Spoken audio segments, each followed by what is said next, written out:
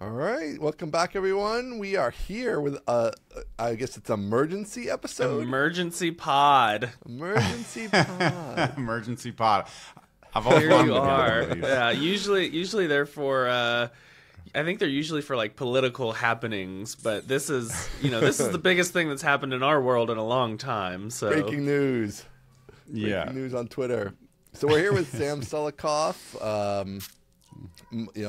buddy of mine for a while now, and so we figured since we're partially a React show at this point, since we seem to talk about React every week, and Sam's a React guru, and he became the main character on Twitter this week.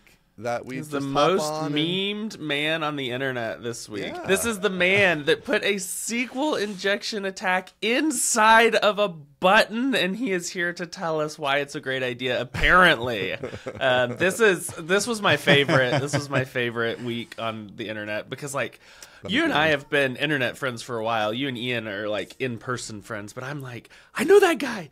That guy in every single meme. I'm like, yeah, that's actually pretty funny. So emergency pod to get you here to talk about it, but we're going to talk about a lot of stuff. Nice. Yeah, I was saying that too. I was still at the conference in San Francisco, and every time I open up Twitter, it was just like my face. I was like, I know that guy. I was like, all right, I'm getting tired of this. Yeah. No, it was actually a blast. It was a lot of fun, and yeah, we'll definitely talk all about it.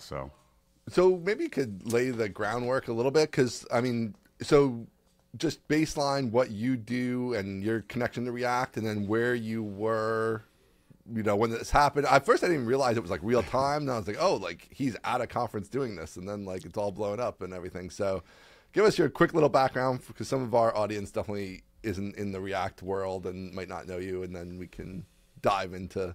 I'm sure they've seen your face at this point, but they might not know who you are and what you do. So. Definitely. And we want to cross-post this to our podcast too. So Yep. just to kind of lay the groundwork, because I think the conversation will be good for both, folks who are back-end Laravel developers and then folks who follow us who identify more as front-end developers. I think there's like a lot of good stuff that we can talk about. So, I started programming about 10 years ago. I actually learned MVC through Symfony. So Perl was my first language, but PHP was my first like web framework experience. And basically kind of fell in love with front end early on, just from some work projects that were pretty like dynamic, I guess, like heavy, rich clients. There was like a survey that I built at this financial software company, and it was using D3 to do data visualization, and I was using Backbone at the time, and Backbone didn't have like a router, so I wanted to be able to send the survey around to everyone in the company, have them like click on clients or quarters and have the data visualization like charts update, and then push, searches and filters to the URL so they could share some subpart of the survey. And so that's kind of when I fell in love with JavaScript and realized that's like the part of web development that I love the most. And, the data viz stuff was fun. I think you have a accounting background, Aaron. I was studying like finance and economics, and so when I first started learning programming, that was like really fun for me to be able to do some of that stuff in the browser and then make it do exactly what I want with SVG and interactions and all that good stuff. So I started doing Backbone and Laravel as the back end, or not Laravel, PHP, Symfony at the time. I kind of wish I would have found Laravel back then. My history could have been very different. I don't even know it existed, but this was like this would have been in like 2012, 2013. Yeah, it was. I guess Laravel was maybe just out. Yeah. So Laravel's 10-ish. So yeah, but Symfony was pretty hip back then, right? My brother used it. That's why I learned it. So right.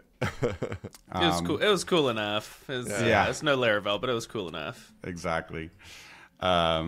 So anyways, I started doing more and more on the front end, and then kind of found Ember. And Ember was like kind of the logical conclusion of like where my interests were pointing me towards, because it had a built-in router. It had, it basically fully embraced like the SPA model, where the first thing you want to do is start making rich client-side stuff. And again, because of the kinds of things I was building, I was like, this is the most important part of this app, and so this is what I want a tool that's kind of good for, I guess, or like built for. It's built to build interactive UIs on the web. And basically most of my jobs before I started working for myself were like internal back office apps, or, you know, and then eventually I worked at TED with Ryan, and we were building tools to help the team run the conference.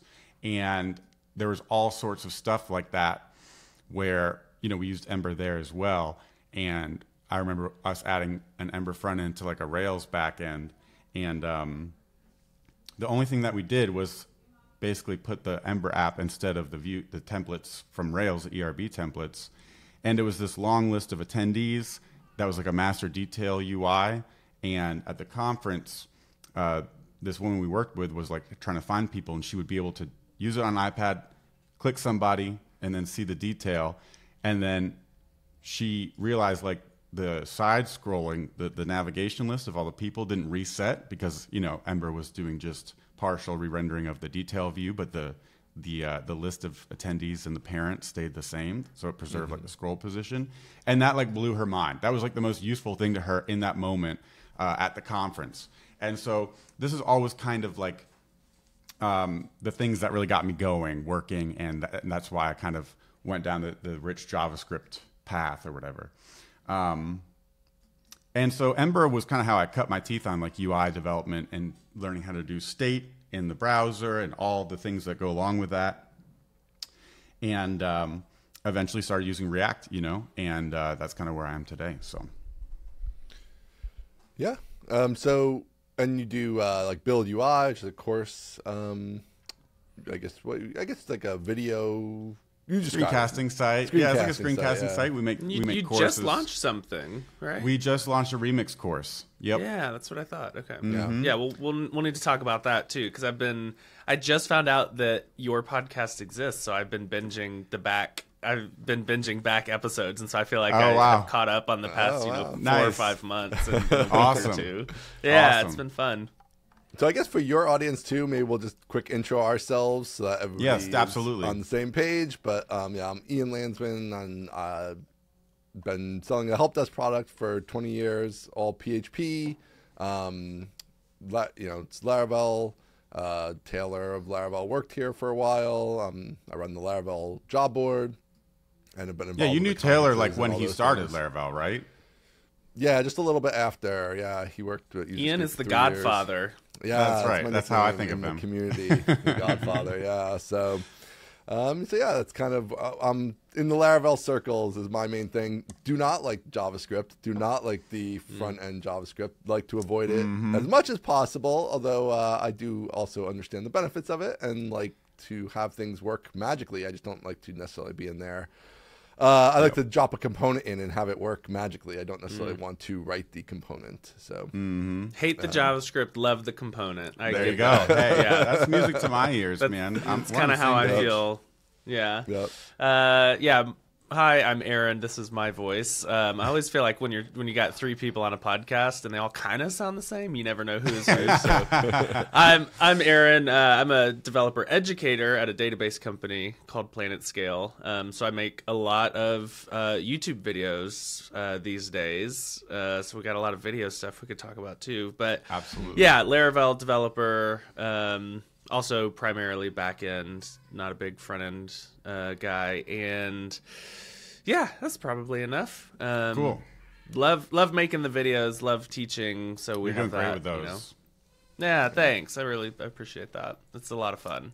Yeah, I was gonna say I've been thinking about this sort of thing for a while, but one way we could kind of kick off the conversation, or at least one way I think about, I can talk about the conference talk soon, but I was thinking to set some context, like, so I ended up kind of being like a front-end developer or whatever, and the front-end ecosystem, JavaScript ecosystem, you know, as folks who are more back-end developers have pointed out, is really fragmented. It feels like there's a lot of wheel reinventing going on, and it's confusing why people would use some tools or setups when, you know, more established tool sets exist like Ruby on Rails, like Laravel, that give you so much more out of the box.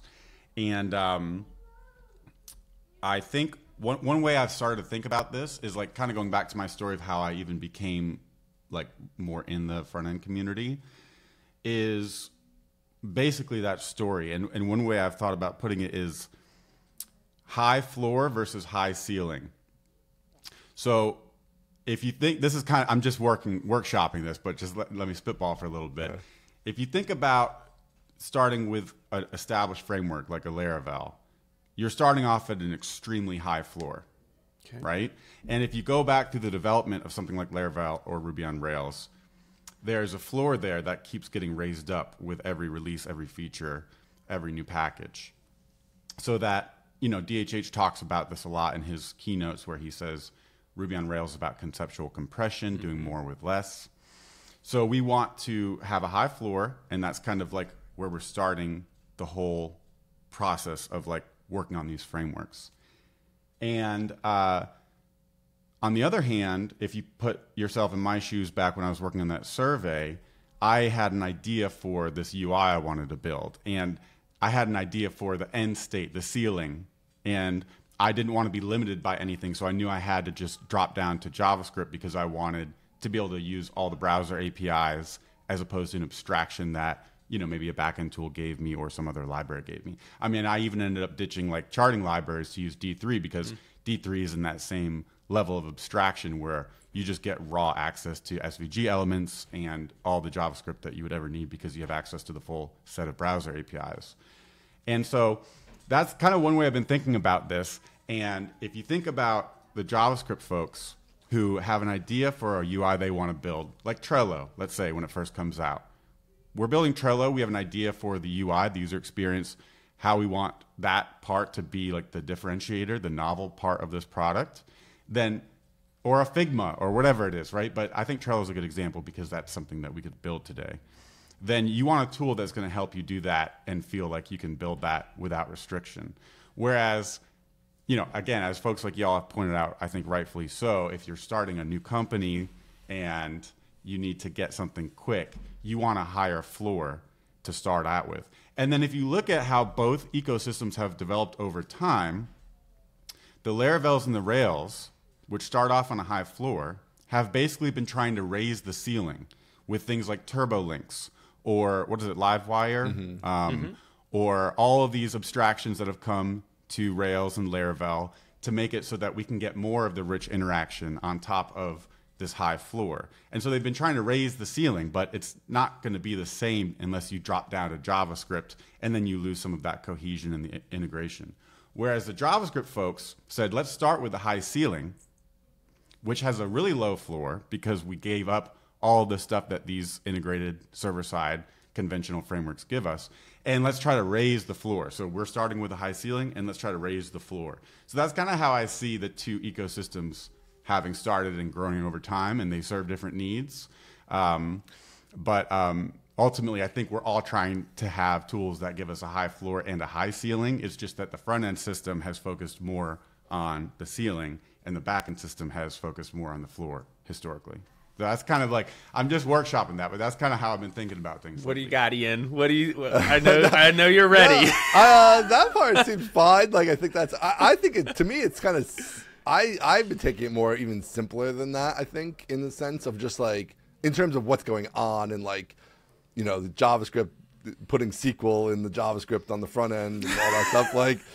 We'll get to we're that. Gonna we're going to keep saying things. That and not let you defend it, but we're going to keep saying it. But like, no, I'll defend it. Don't worry. No, I actually, I'm not even concerned with that in the sense of like, obviously everybody was going crazy on it, but I'm sure I was very confident that it wasn't like a SQL injection vector. I would have been very surprised if they were putting something like that out there. But I just think like there's all these JavaScript developers and they just want to stay in JavaScript. Just like I'm a Laravel developer and I just want to stay in Laravel. So like I like Livewire because I can stay like 90% of the time in Laravel and only go to JavaScript when I have to.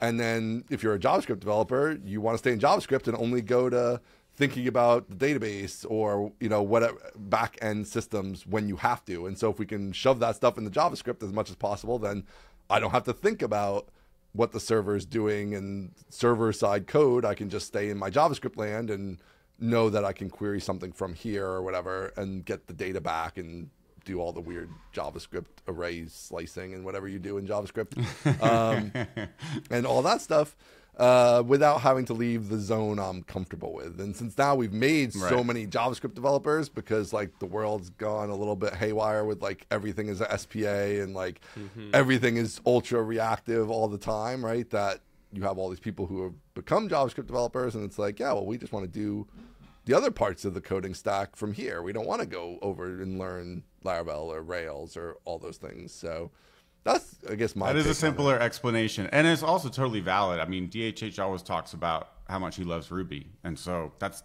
totally right. fine. He's like, I want to stay in Ruby, right? Stay in Ruby, you know?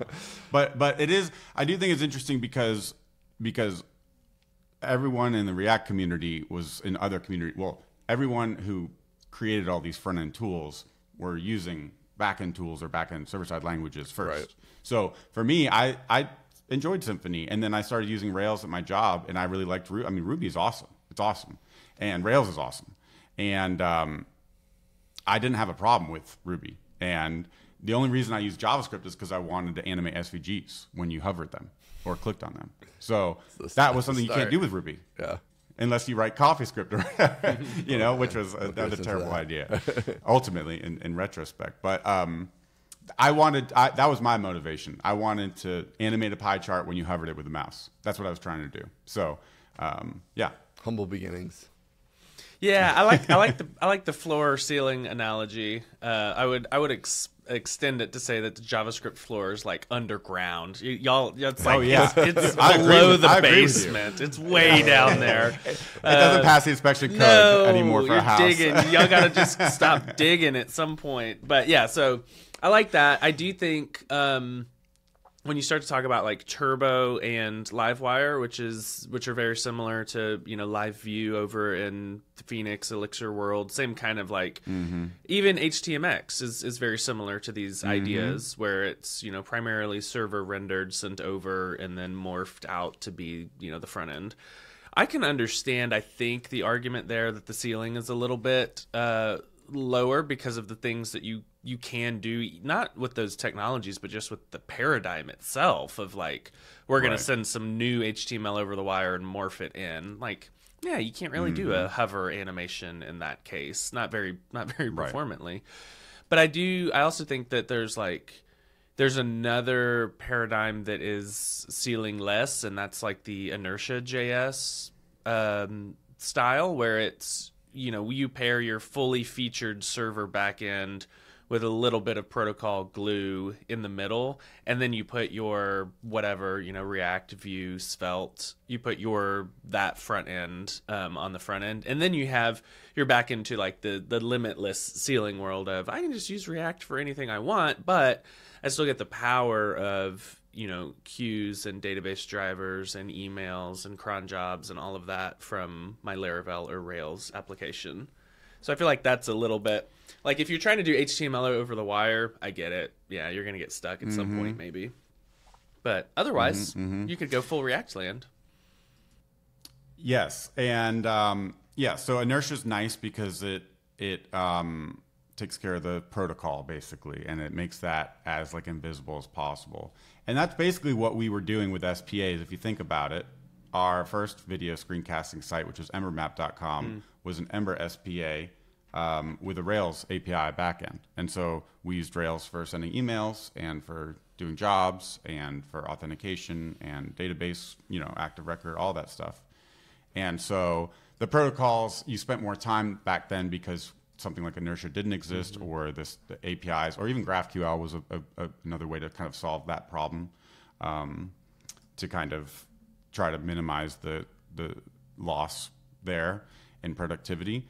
But I guess this kind of leads to my talk at NextConf last week, which is really about, it's about React. It was at NextConf because Next is like the first implementation of kind of the newer set of APIs coming to React. But hold on. Can we stop for one second? I've avoided this for a very long time, very long time. But I guess in this conversation, I'm gonna have to actually know what the hell next is. Like, can you give me the 1 minute explanation of what the hell next is? Because 30 seconds. Make it 30 seconds. I've literally avoided this intentionally for a year or 5 years or whatever it's been going on. God, Ian, there's no better co-host for me than you. All right, give us Next 30 seconds. What is it? It's like Laravel 1.0 or whatever. Okay. For React. Server side though, executed. Well, that was the big thing. So React has the ability to do server side rendering, but setting it up to do so in a tool chain was tricky. Was complicated, and so Next was the first to package it together. Okay. So Next is a framework on top of React. Mm-hmm. Is it client side also? It's like no? Doesn't Vue? You all use Vue, right? Doesn't Vue have Nuxt? It's kind of like that. I don't know anything about for Vue, React. But I've never used Nuxt. I'm not sure I understand anymore now. So it just adds React by itself just renders, right? And it knows. So how to it provides DOM, routing right? and stuff like that too. Exactly. Right? Okay. Routing, conventions around file system names, and bundler setup, so you can import modules from other modules because JavaScript is just turtles all the way down. Right. It's funny because you start using JavaScript and you're like coming from Ruby and you're like, well, yeah, Ruby has you can import packages, it has a concept of packages like every other freaking programming language. Right. Yep. And JavaScript didn't have that for a long time. They actually, Huda Katz, who created Ember, spearheaded all of that. But it's because JavaScript, the language, has many, many run times. It originally only ran in the browser. Then it started running on the server with Node. Right. And even if you're not writing an HTTP server with JavaScript, you still want to do things on the server like pre-render your React app into HTML so that it can be served up on a CDN or something like that, which is kind of what Next did at the beginning. So anyways, getting... all right, Ian, so you tell me, what is Next? now now that you know, explain it back to me. I get the concept it's a framework over React. Yeah. I'm still not totally sure if it also runs on the front end or if it's only for back end, but I get the general idea of it's providing all the glue stuff so that you can have routes and connections and it does run on the back end of the packages and stuff like that. Okay, so it's just a back end, but with it's both. It runs both on the front end and the back end. Yeah. JavaScript you were so people, close. man. You were so close. Yeah. The easy way to think about it is yeah, exactly. the easy way to think about it is you start off with an SPA, and again, I think about it from Ember because when SPAs first came out, like Trello didn't do server-side rendering because the value of Trello is not in the pages showing up on Google or whatever. It was you have to drag the boxes to lanes or whatever. Yeah. So then eventually you have that running, and then it's well, now we have different boards. What if we could pre-render them so that when you first see it, you get the HTML, the browser can get to the first paint faster, and then load the JavaScript, which can hydrate, which is adding all the drag listeners to the elements that are already there. Yeah. That kind of thing. So that's how it does both the front and the back. But tailwindcss.com is a Next site. Right. So they use Next. Right.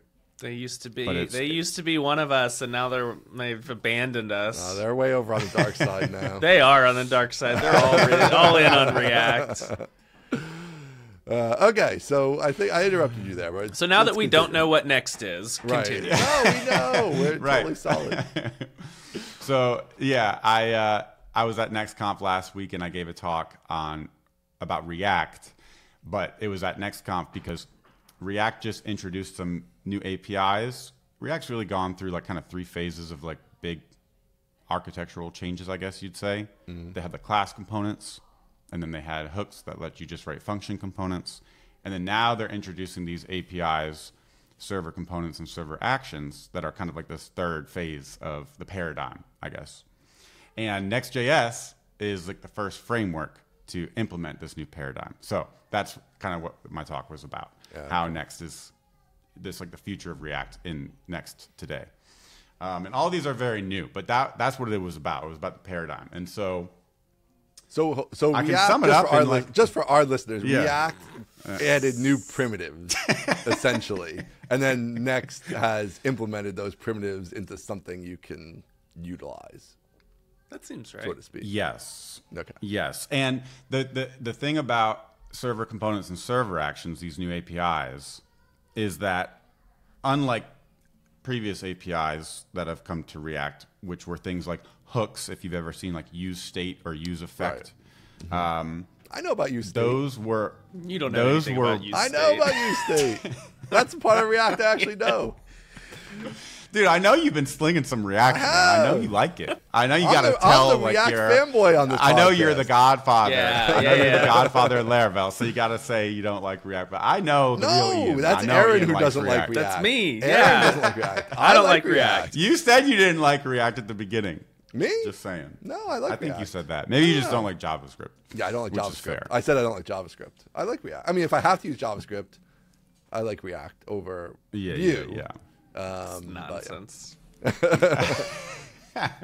So I can sum up my talk basically in what you guys said earlier, which is you don't like implementing components, but you like using them, which is why we all started using any front-end stuff, because you want to go to Radix and grab a drop-down because it's Hoisted by our own petards, Ian. He got us. He was so ready for that. He was ready.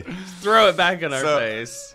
So for the same reason that you all like using React, and everyone does, when they get to use a library that solves their problem Yes. and they don't have to implement Hold it. on, Aaron. You do like it because you like your remotion, which is along these lines of a thing you can drop Remotion in. is very, very Yes. good. There Yes, we go. I will, Even I though will that's admit. more of a full application more than the Yes. component, but still. Yes. I agree.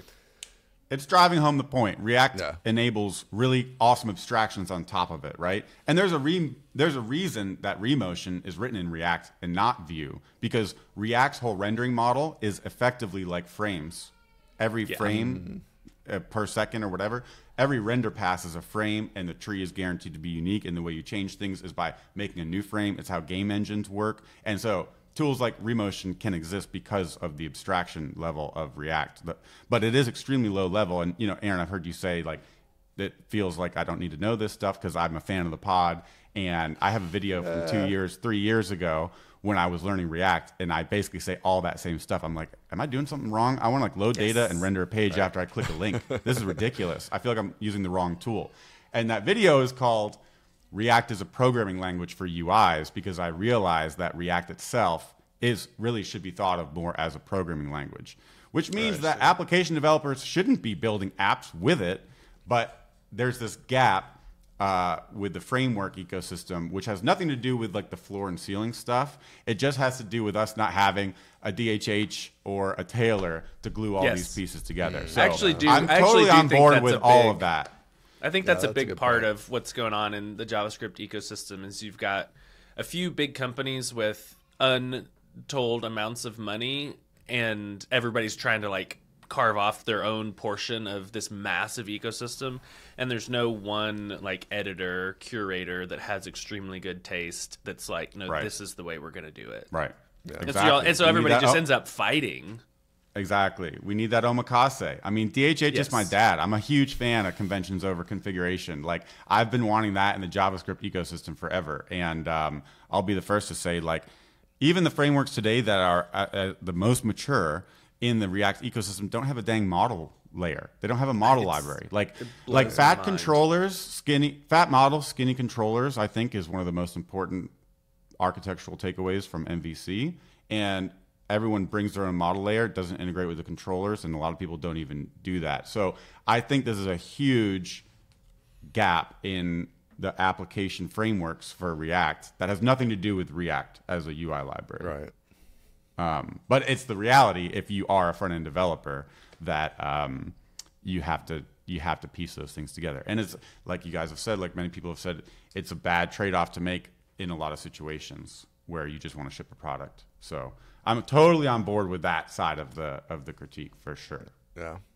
All right, I'm trying to get Taylor to start Laravel JS, you know?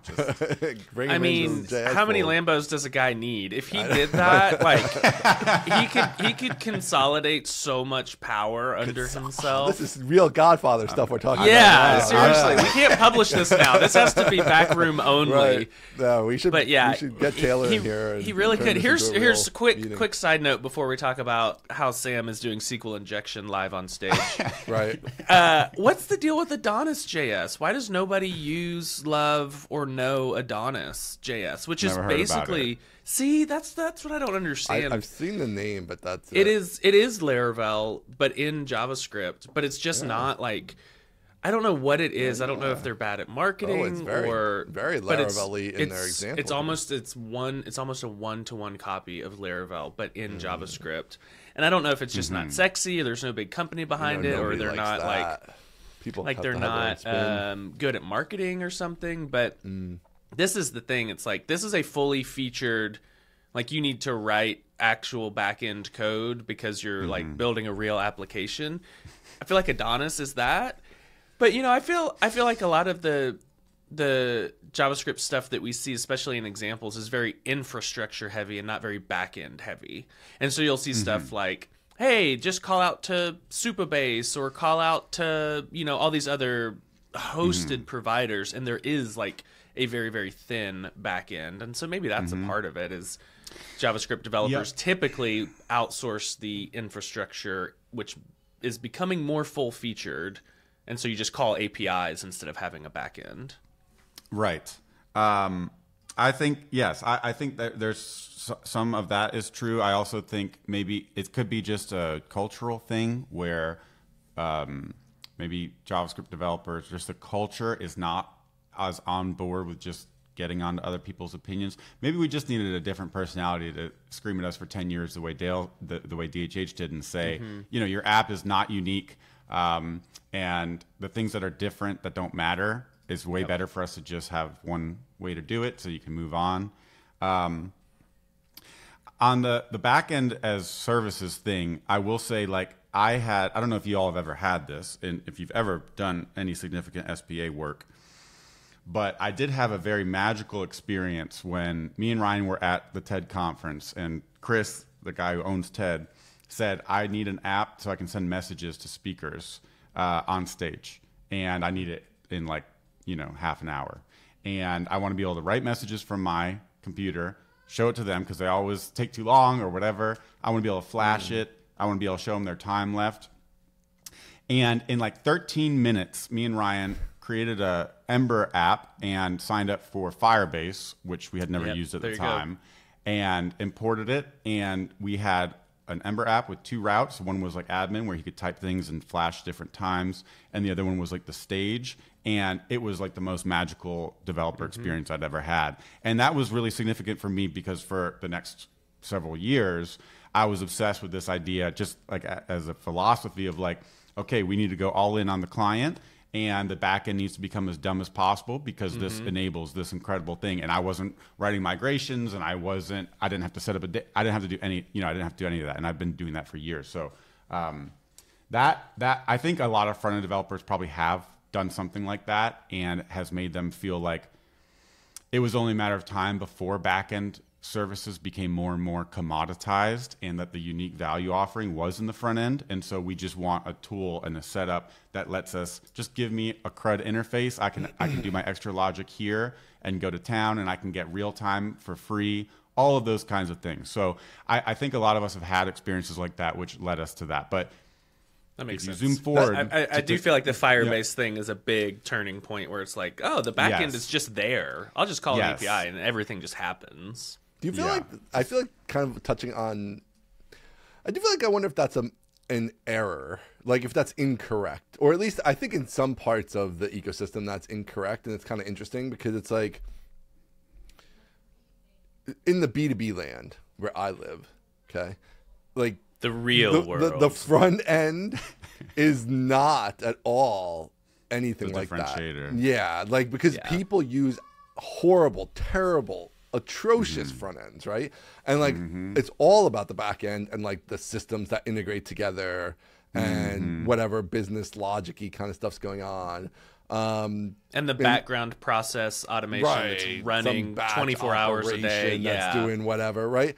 And so that's your core offer. So you're not just going to shell that out to some you kind of can't. Job. Like, I mean, you can't. Yeah. It's hard anyway. Right. It's very hard. It's not just like you just sign up and like it does the magical business logic you want, right? It's like, it can abstract a database and store some data, but it doesn't know what to do with that data, right? Yes. So, so it's kind of interesting because then I do feel like maybe that's part of the stuff you see around that people get annoyed at is like JavaScript sort of end of things where like people build these sort of consumer simpler apps. It kind of pigeonholes you a little bit into that model of like where a consumer app is defined more like that. I do think that's true. Like the consumer app, the front end is a bigger advantage.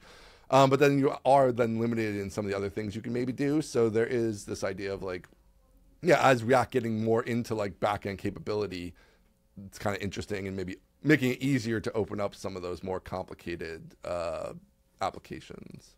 Yes. Yeah. My question is always like when I see, abstract, backend as a service, I'm like, all right, well, where do you generate your CSV reports and zip them up and FTP them every night at midnight? Because that's like a process. That's a process that these dirty B2B SaaS apps have to do. It's like, well, we have to send this file to the local county government every morning at 6 a.m. Like that's an actual thing I used to have to do, and writing all of that stuff in some no code or by cobbling together some APIs. I'm like, I don't even know where I would get started with that.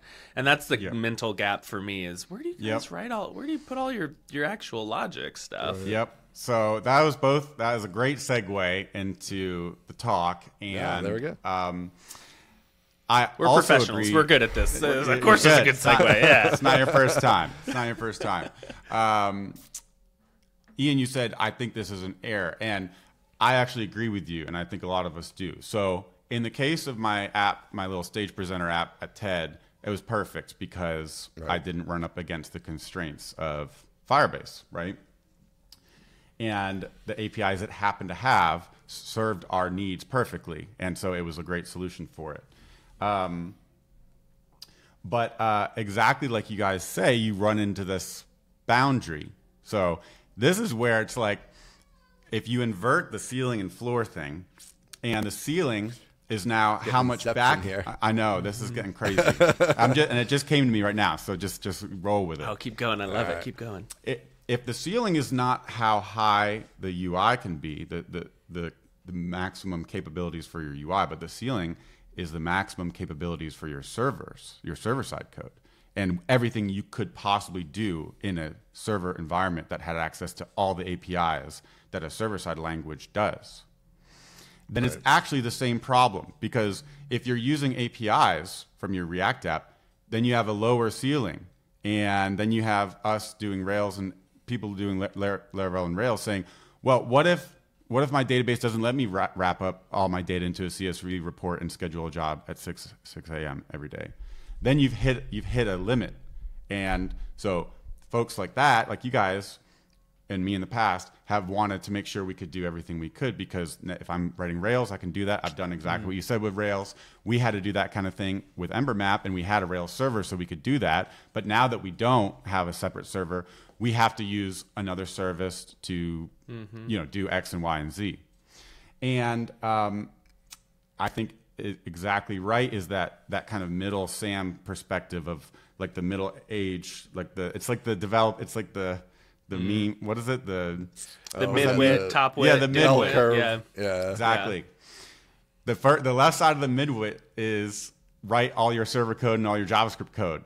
JavaScript's best at handling the client, and server code is best at handling the server. Midwit is, we just need a fat client app, and we can just delegate all back-end services. And then the Jedi is like, no, write all your server code in your server side and the client side. So exactly for these reasons, React introduced server components and server actions. And so what they do is, just like you guys said, the best part of using React is just rendering the component and not implementing it. But because React runs on the client and has access to the entire set of browser APIs, then you can package those APIs up into a React component. And so when you render a modal, with radix, it can animate up. It can attach a keyboard listener so that when you hit escape, then it closes it. It can attach a click listener so that if you click outside the element, it dismisses it. And it can trap focus. And it can do anything that you need it to do because it is running in the browser. It's not an abstraction on top of JavaScript, blah, blah, blah. But it's packaged up in the React component interface. And that makes it fun for you to use and easy for you to use. And it makes it composable with other React components. So server components and server actions are doing exactly the same thing, but for server-side code. Okay, well, hang on. All right, so I had you at modals. I had you at click events, trapping, packaging. That all makes sense to me. Packages up a really complex modals, for example, combo boxes, for example, incredibly complex, just hysterical. But when you package it up into a React component, you get this nice little surface area of like, well, here's the thing I want you to show when you click. Great, nice, awesome, love it. Good packaging, good developer experience. Server actions and server components, how is that the same? And what is the thing that is being packaged? Is it server-side code? Yes. Much to consider. Okay. Tell me more. So consider a Laravel app that serves a table of users when you visit the home page. Okay, easy, got it.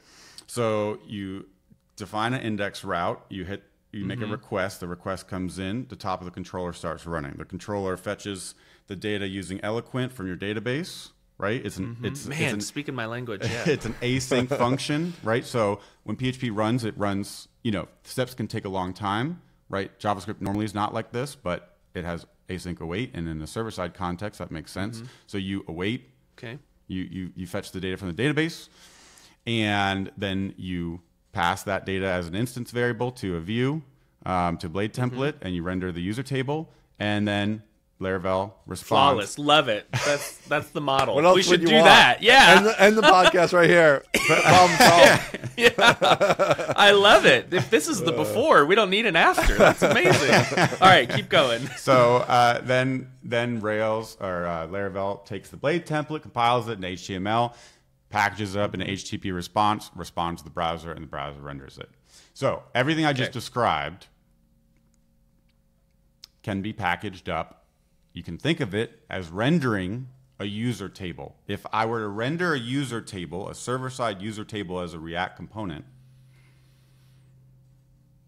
then you could put all those steps inside.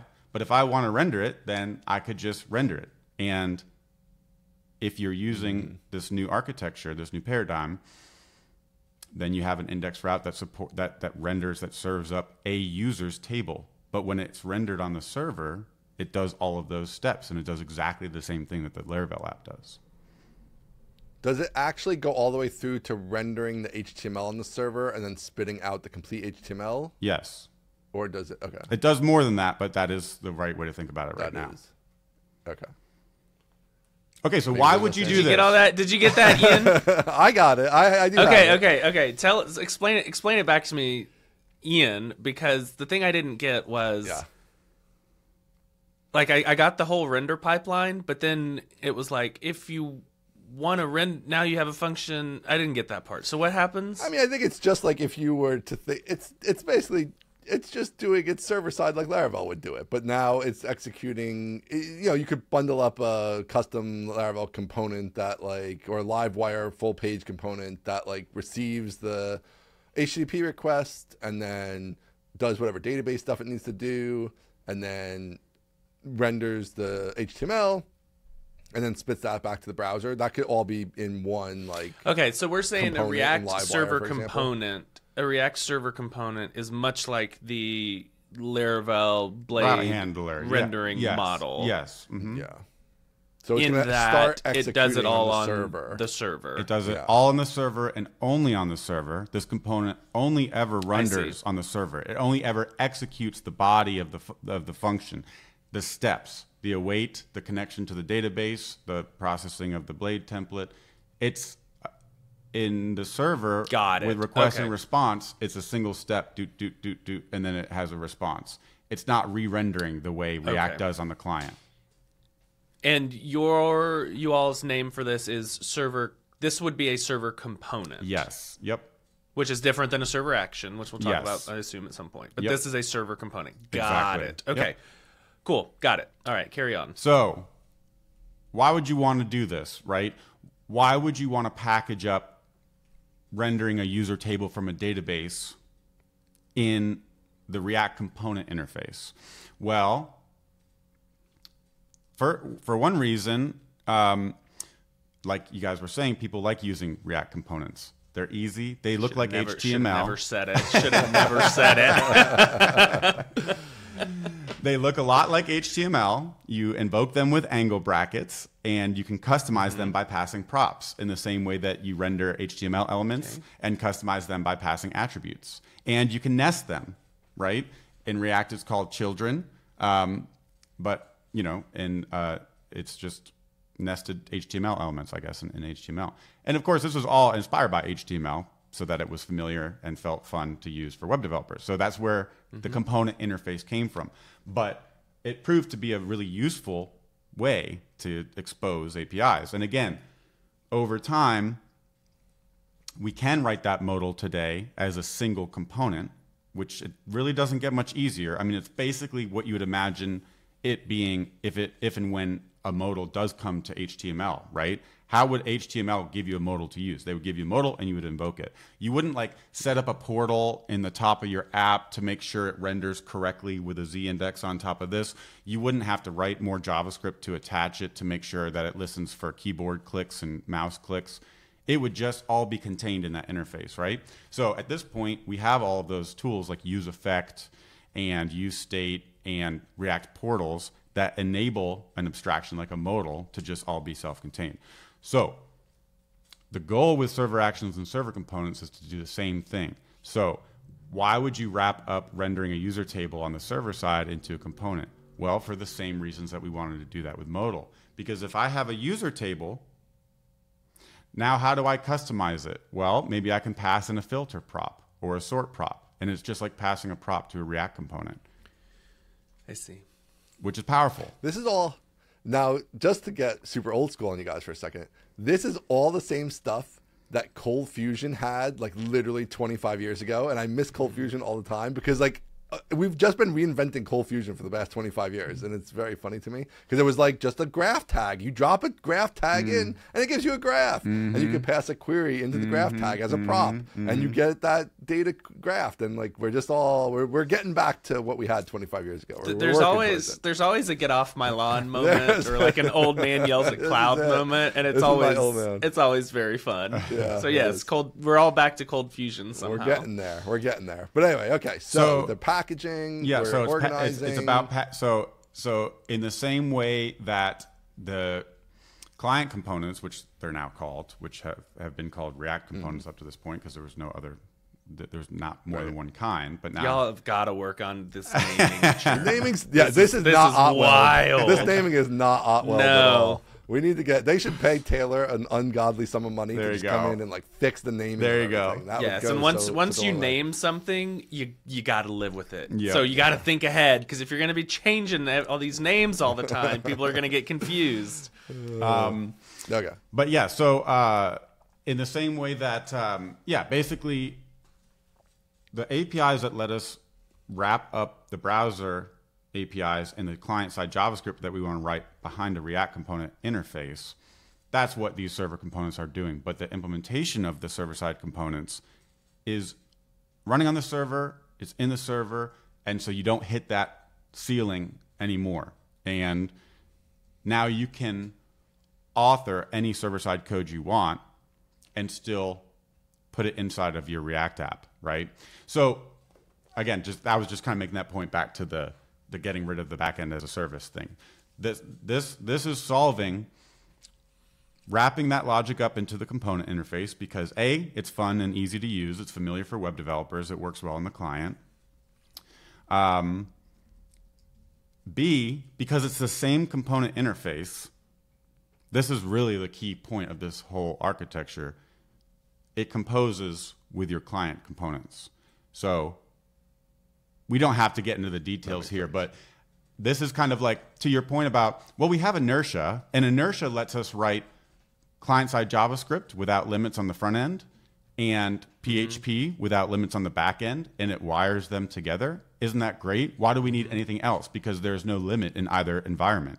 And it is true, basically, that when you're building a modern web experience, you basically do have two apps that you're building, right? You have two apps. You have a server that is handling requests. It's dealing with requests and response, and it's stateless. It's a stateless server, and it just handles and spits it out. And then you have a client app that is a long-lived stateful app that has a session. So, it's not an HTTP session, but it has state associated with it over time. It's long-lived. It's like an iPhone app. But you need both these things to work together to deliver like a modern, what people do on the web these days. And so something like Inertia does help you write these two apps and tries to abstract away as much of the communication as possible. The reason React Server components are different from just that is because since they are both wrapped, both the client-side features and the server-side features are wrapped in the same component interface, you can compose them together. And so now you can have a user table that fetches data from the database and renders, an HTML table with dynamic data. And if you want to put it in a modal, then you just wrap it in a modal. You just it's a JSX file. Right. It's a React. Your page is a JSX page, and you just import modal from Radix and you wrap it. And now your server-side rendered, server-side generated user table is going to show up in a modal with all of the client behavior that modal has once React kicks in on the client. So that is the point of the whole paradigm, basically. Right. So you end up with like a JSX file that has things that are going to execute on the server, tags that are going to execute on the server, and other tags that are going to execute on the client, but it's just one HTML looking page. Exactly. It's a single React tree. The React, whatever side of it's working at that moment is going to do the right thing with the correct tags. Exactly. And leave the other stuff alone. So it's basically Cold Fusion. That's the short. That's it's basically PHP. It's PHP. But that's what a blade file is. This is what a blade file is. It's just we separate ours by language, right? So you have a blade file, and it's like, well, this part's going to render on the server because it's PHP, and this part's going to render on the client because it's JavaScript. Right. This way, this goes all the way back to like I just want to stay in JavaScript, right? Yeah. Like if I just want to stay in JavaScript, then I can just stay in React and JavaScript and not go between those two languages or whatever. But you'll still have to learn all those same concepts. And obviously, at some point, they'll be queuing and sending emails and whatever. I don't know if those things exist yet in the React server-side stuff, but at some point they will, whether it's in a framework or in the core or whatever. Sure. And people have to learn what that is and all the sharp edges and all that stuff too. But yeah, I get it. So okay, I get it. It's the React server components. I get it.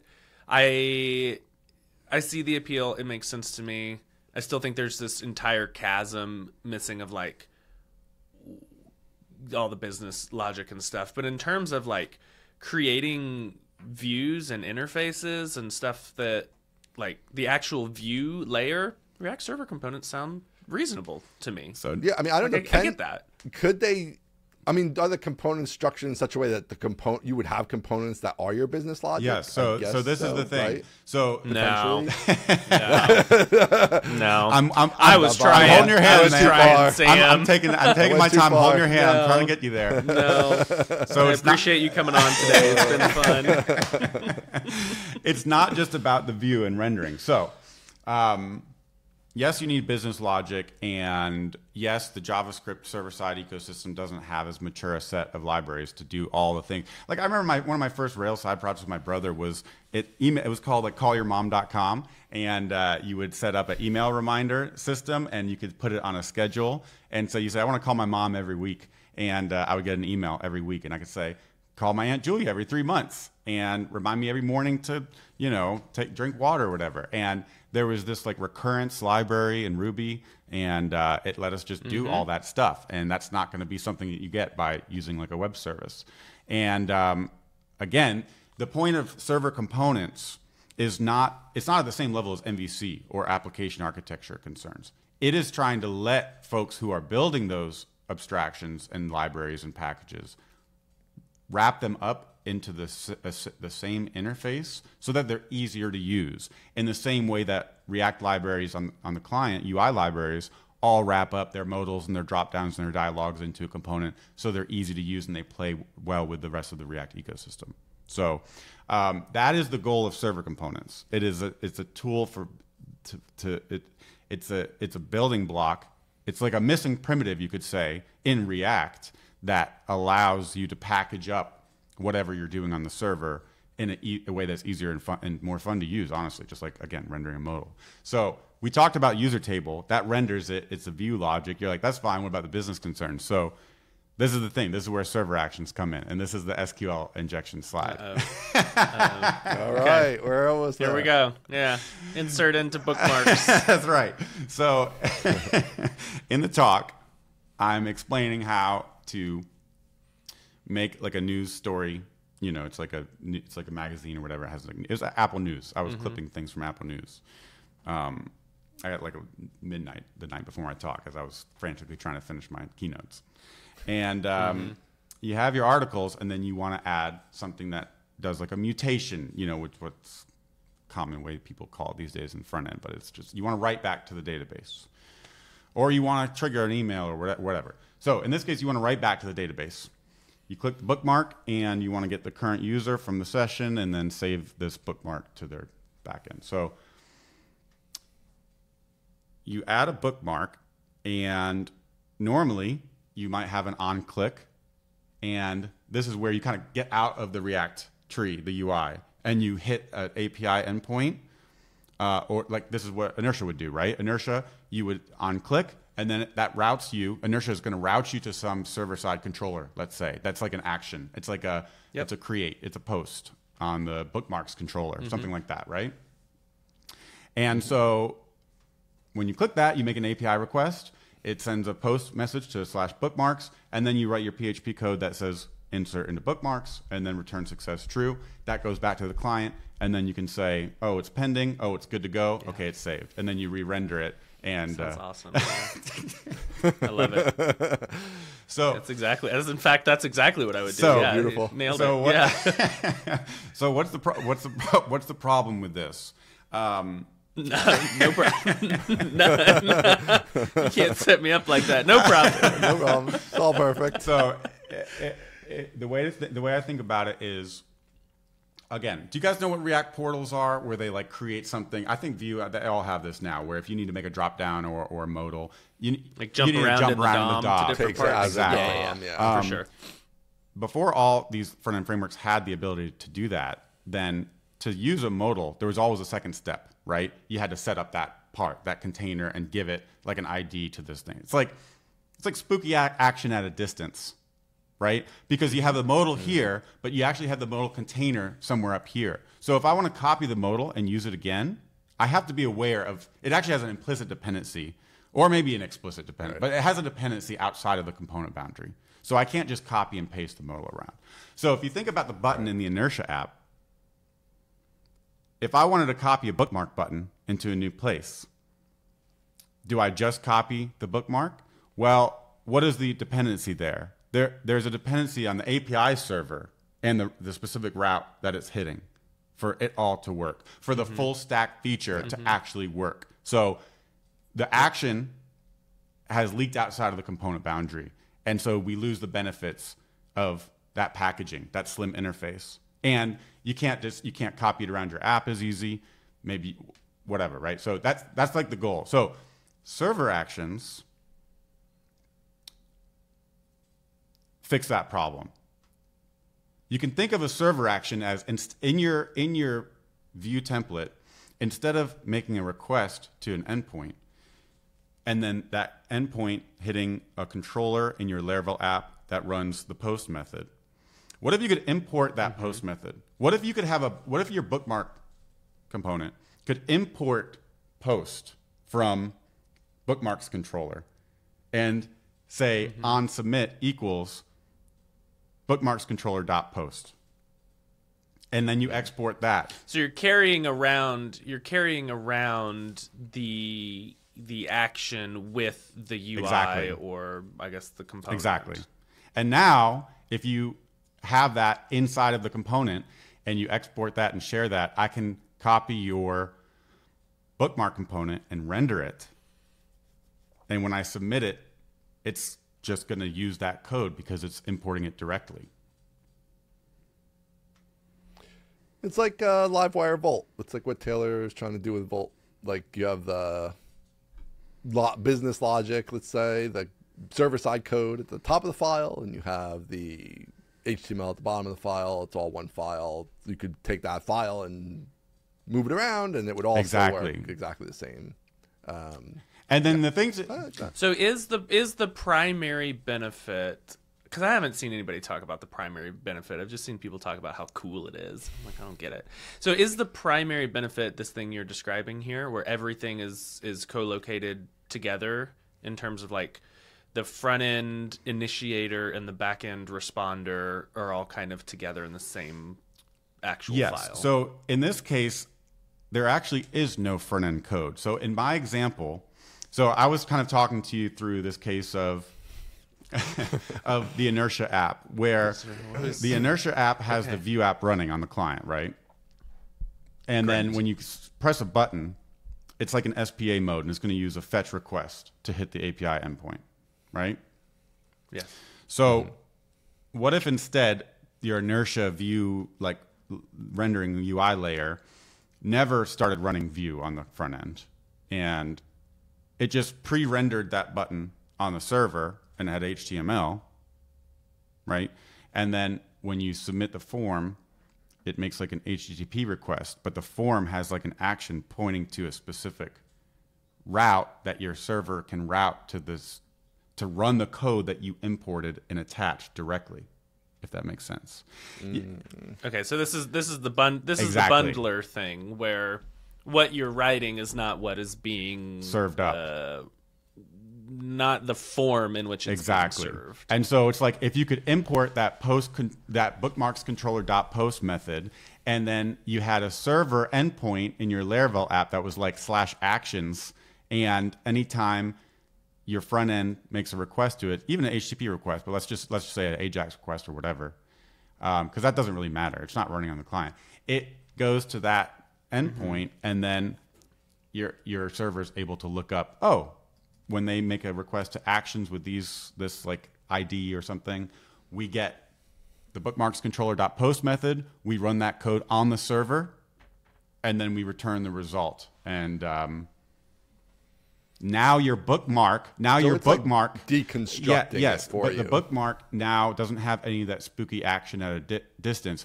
If you were to put that bookmark component that had the server action, like it could be importing it from a file, or it could just be right there, because in JavaScript it's all JavaScript, so you could write that there. That's what like that use server directive is.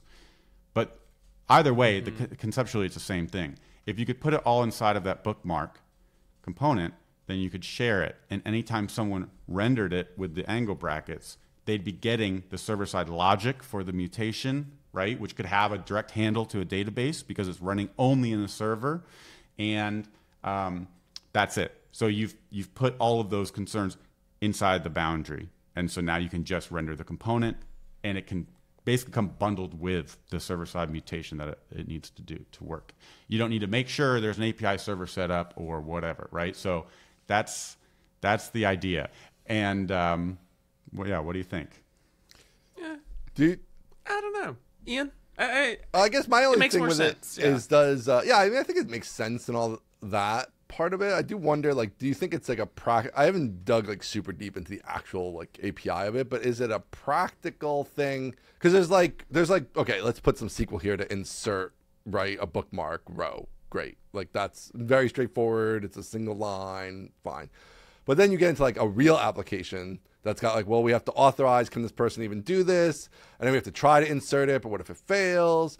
And maybe we have some other case. And so like it's actually like 20 lines of code is like the real amount of code you'd actually need to do this. Like, does it start to break down when you get into like that type of a real world implementation, as opposed to like the conference talk implementation of like, yeah, we didn't use the line of SQL and that's cool and it inserts. Like, I guess how does that look when you actually build a more real? So action? to bring it to the example in the talk, I was building this bookmark on this Travis Kelce Taylor Swift slide and wanted to bookmark it to save it. And so originally we had an API endpoint that inserted the bookmark, and the button was making an AJAX request to that endpoint. Then I show how this is like a coupling here, and if we can just import the action and put it directly in here, then we've encapsulated all the logic inside the bookmark component, right? And first of all that is rendering, and the server action is executing on the server. So it's not, it does hydrate and it ends up using AJAX, but that's kind of besides the point, because the SQL code that ran is actually, it's like a template tag literal. So it was never running on the client, because some folks were looking at the slide that was going around Twitter and saying like, you're running this like code on the client. That's not what was happening, because it was a server action. And the SQL tag function sanitizes the input, so there was no injection either. The function actually, it was running that through a function.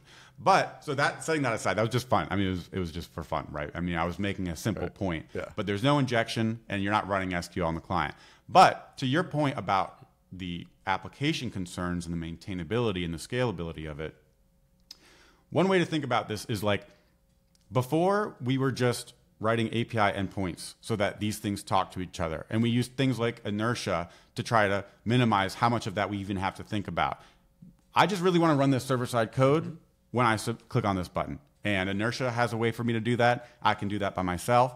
And this is like one step further. It's just removing that conceptually altogether, so that you can just import a function and invoke it the same way you would anywhere in your program. So, and then elsewhere. Exactly. So the function that you run when you submit the form or click the button, we've removed this network, the details of how to pass the arguments and call it in response to an event, because that was a technological limitation that we didn't have before. So now we remove that limitation so that we can just pass functions. But when it comes to things like design, like code design and maintainability and reuse, all of the lessons still apply from before. So again, going back to my Rails days, fat models, skinny controllers. If you have a controller that's a couple lines long, make sure there's a current user, try to insert it, return an error if not, otherwise render the success or whatever, the new to-do you created, or the new post, that's fine. That's like a couple lines of code. Yeah, throw that in your post method of your Rails app. But as your app grows, like you said, there's more and more logic. And people's controller methods did get really long, and that was messy and hard to maintain. And the answer was fat model, skinny controllers. So you create domain objects so that your controller just says something like, send an email. And then, it's like a mailer.send this message here. The mailer class has the logic, and that's somewhere else, and it knows how to connect to AWS or whatever. And it knows how to turn this into the right format and actually send it or enqueue a job if that's what it needs to do, because it's a mailer, and then it returns a success.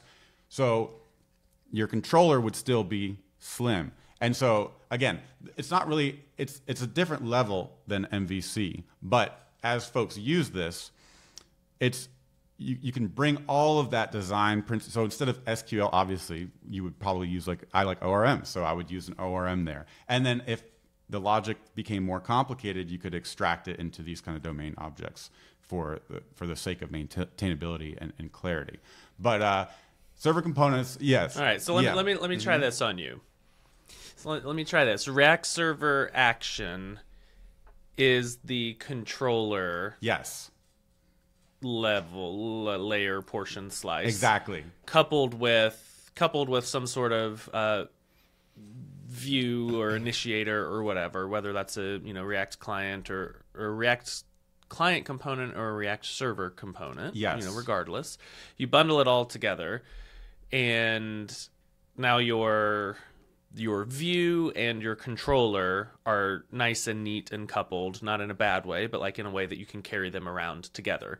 Exactly. What is still missing that is yet to be like either talked about very much or invented is the rest of like the model layer, the fat models, right, the queues, right, all of like the actual, you know, under iceberg part of like the business logic. right. And so what I think that is probably the answer to my main question, which Yes. is like, why would anyone do this? Yeah. This feels like this feels like terrible spaghetti. But the answer is not you're going to shove all your logic in your views. Exactly. The answer is you're going to have bookmark service or bookmark model dot create. You're going to have Exactly. 1 or 2 or 3 lines that would be more analogous to a controller Exactly. than it is your entire domain's logic. That should still be someone else, and we need somebody Exactly. in the JavaScript ecosystem to champion that and teach everybody. Put all of this in a reasonable place, not in your React server action. Yes, exactly. I'm glad you said that because that's a great analogy. Imagine, so right now when you have methods in your Laravel controller, you have controller methods in your Laravel app. How do you hit them? You have to make an HTTP request to them somehow. Mm-hmm. You click a link or you submit a form. If you're not using JavaScript, links and forms are the only way that your browser can interact with your Laravel app. Mm-hmm. What if you could write on hover? What if you could write on hover, run this controller post method or bookmarks create method, and you just had a way in PHP to do that so that you could just Livewire. write. That's Livewire. That's like that is, but that's the appeal idea. of Livewire. Yeah, that's the appeal. Yes. That's why we like it. I'm with you. So, anyways, that's kind of the idea. That's kind of the idea. But yes, in terms of are there I was just gonna ask, are there people working on, like, is there an ORM already, or are there are there there's 7 ORMs. Right? There's an ORM for every day of the week, man. Yeah. So the model layer They're out is, there. I think, going back to earlier, the model layer is the thing that the biggest missing piece in terms of a coherent one. Prisma is pretty good, and it has a lot. It has relational ideas of relationships and foreign keys and, you know, transactions and all that stuff.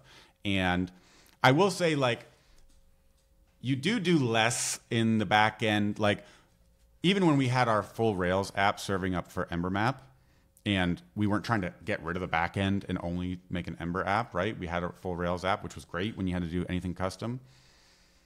A lot of the stuff that you used to do, you would do more stuff on the client because it's interactive. You want to filter it fast down or whatever.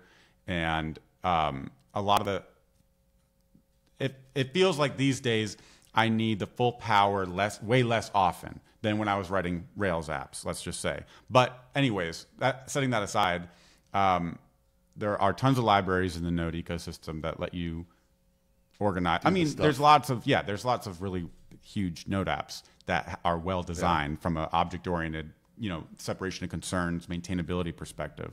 But because React Server Components is not trying to solve that problem, they're trying to give you a primitive that lets you distribute these in a way that composes, because so far everyone's been doing server-side data fetching in their own way, and so I can't bring down these components and add them. I have to use my framework-specific ways to fetch data and to write data. That's the problem they're trying to solve, but there's definitely still problems in the model layer that need to be solved. And so kind of how I end the talk actually is talking about like what this future would look like. And so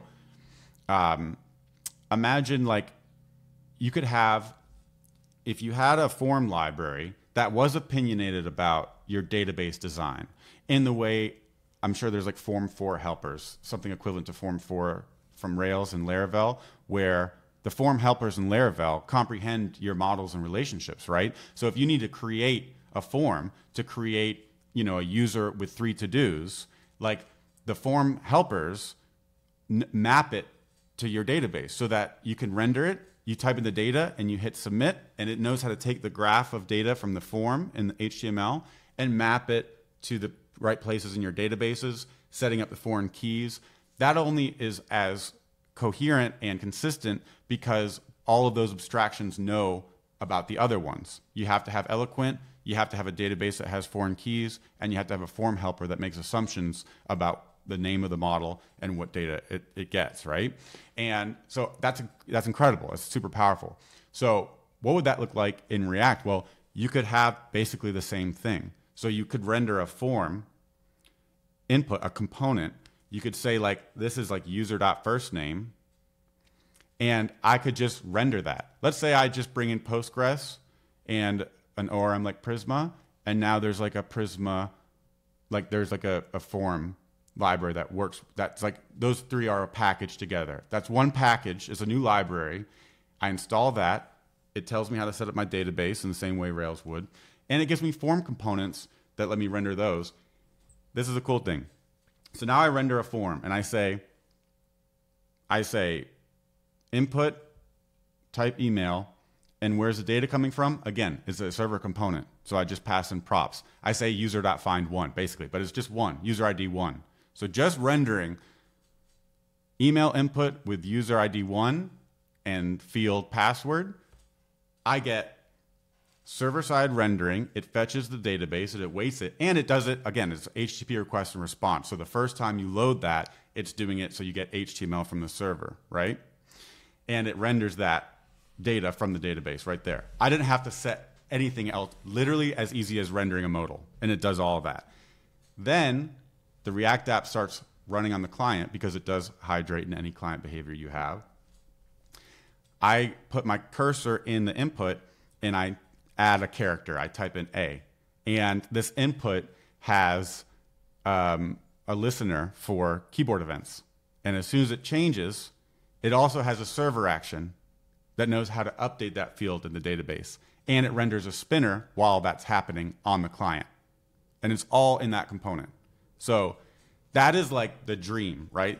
All of this functionality end-to-end, a complete end-to-end feature can be packaged inside of a component.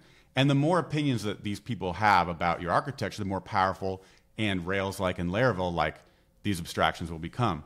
But even with third-party services like adding Stripe to your app, with Stripe, maybe you have a UI component, but you're also used to, okay, now we got to set up the server-side component.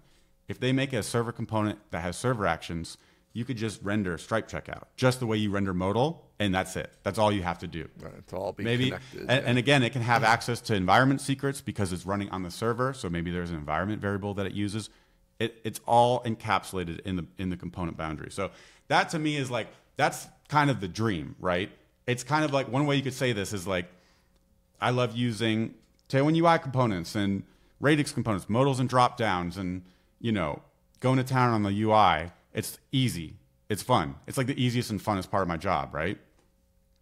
What if you could build a whole app out of React components? That's one way to think about all this. Just kind of piecing it together. And all the without details, too much. just like Inertia abstracted some of the details between client and server communication, these really take it another level because it's just components and composition. And there's more cool stuff that comes out of this model, but that's kind of the way I'm thinking about it. So. Okay, so you ready for my hot take on that? Yes, I'm ready. Hot take, I'm ready. Let's go. Here's my hot take on that. That sounds awesome. You said that's the dream, and you said if this, library did exist or whatever. I think my hot take on that is somebody needs to have those opinions and enforce them, because what you described of, if there was this library that had Prisma and Postgres and a form all kind of wrapped up together, well, what's going to happen is people are going to be like, well, I want to use Drizzle. Yeah. I want to use Drizzle with it. I want to use Keisley with it. I want to use MySQL. I want to use SQLite. And then suddenly you're back to this situation where you are inventing from scratch, or maybe you're inventing from 8 different, well battle-tested libraries. You're inventing your own meta framework where you're then maintaining I have this form field thing that interacts, with my Prisma. Prisma just upgraded to 5.0, so I got to make sure that my form field thing is.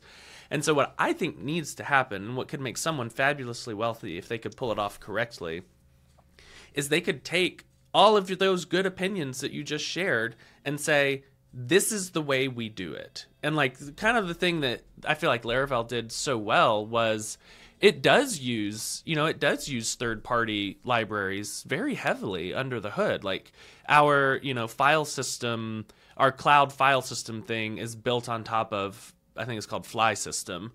But it's like, yeah, you don't actually need to know that Fly System really exists. You just use Laravel's file system, right? And our HTTP, request response is built on top of Symfony's HTTP classes. And it's like, well, yeah, you don't really need to know that those exist. But the great thing that we get out of that is that our models and our queues and our controllers and our scheduling, they all know about each other. And so everything works exactly as you're describing. The thing that's missing, I think, on y'all's side is that one set of opinions that's like, you have to use Prisma. In fact, you may not even know you're using Prisma because we've built behind a component, a single opinionated interface on top of all of these really good libraries. Right. But now you're using, you're using SamAvel or whatever you want to name your thing.